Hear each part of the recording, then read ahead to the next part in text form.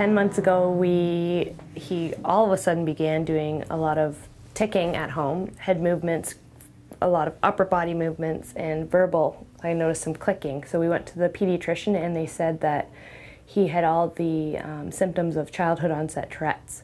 So of course we came to BJ right away, and he did an x-ray and found that his upper neck had quite a bit of a curve in it, and so he suggested doing some more aggressive treatments.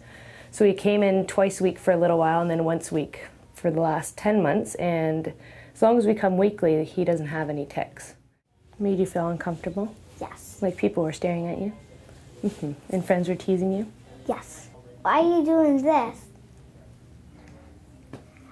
Like, what's wrong with you? And like, making me not really happy.